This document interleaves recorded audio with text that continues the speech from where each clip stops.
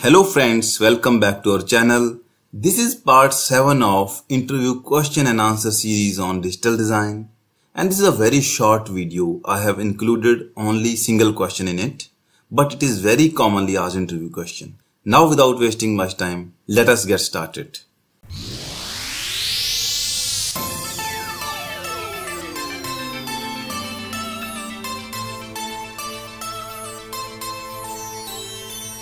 Friends, question of the session is on your screen, but let me read it for you.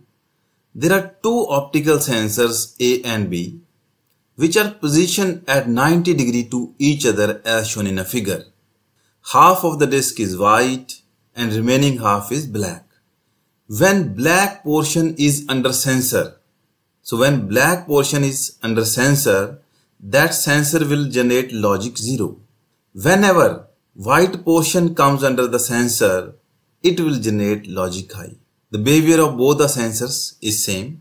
Now you have to design a direction finder block using digital components, flip-flops and gates to indicate logic 0 for clockwise and logic 1 for counterclockwise rotation of the disk. So for example, if this disk is rotating in a clockwise direction, then direction finder should give logic 0. But if it is rotating in an anti-clockwise direction, then this direction finder should give logic 1. Friends, you can pause my video here and take your time to solve this problem. And I will be more than happy if you share in the comment section how many of you are able to solve this problem. Otherwise, I will let you know its answer. Now let me explain you its answer. So before knowing its answer, let us see the output of both the sensors A and B when the disk is rotating in a clockwise direction. So this is the first position. So output on sensor A will be high and output of sensor B will be 0. Now as this disk is rotating in a clockwise direction, so both the sensors A and B will come in touch with white portion of the disk. So both will give output as high. So this is the third position where A will give logic 0 and B will give its output as logic high. And this is the fourth position when both the sensors A and B will give logic 0 as its output. And then it will come to its original position where sensor A will give logic high and sensor B will give logic 0 and so on. Similarly, let us see the output of both the sensors A and B when disk is rotating in an anti-clockwise direction. So this is the original position. At this position, output of sensor A will be high and output of sensor B will be 0. As this disk is rotating in an anti-clockwise direction, so both the sensors A and B will come in touch with black portion of the disk. So both the sensors will give output as 0.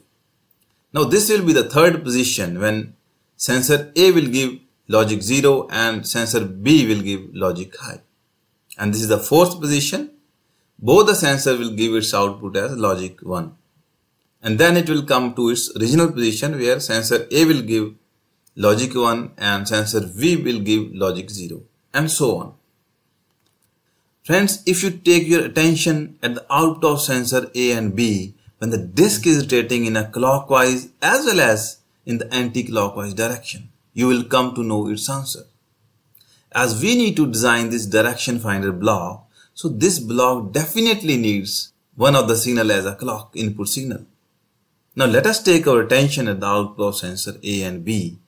So output of sensor A is 11001100. Clearly it is an periodic signal with 50% duty cycle. Similarly, the output of sensor B is a periodic signal with 50% duty cycle. So one of the signal can be used as a clock signal to this direction finder. The behavior is same in anti-clockwise direction as well. The output of sensor A is a periodic signal with 50% duty cycle and the same is the case with sensor B. And let us assume that I am applying the output of sensor A as a clock signal to this direction finder.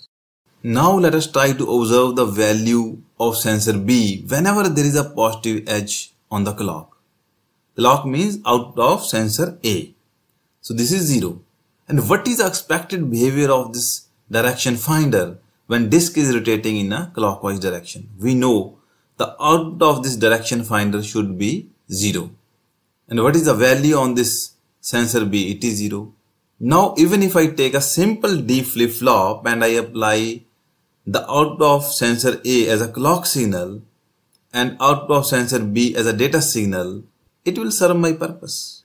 At the positive edge of the clock, the input value B is 0, so Q will become 0. So that means it is the output of this direction finder and it meets my expected behavior.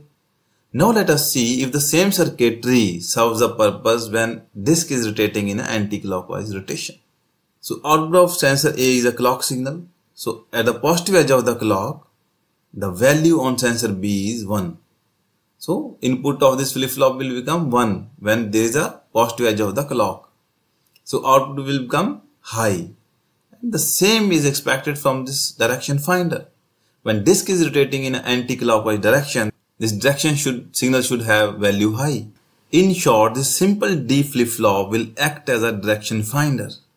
And friends, now I am going to wrap up this video here, and I hope that this would be quite informative for all of you. And in future we are going to create many such videos.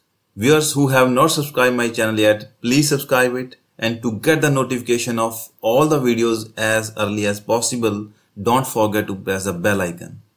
Thank you so much for watching.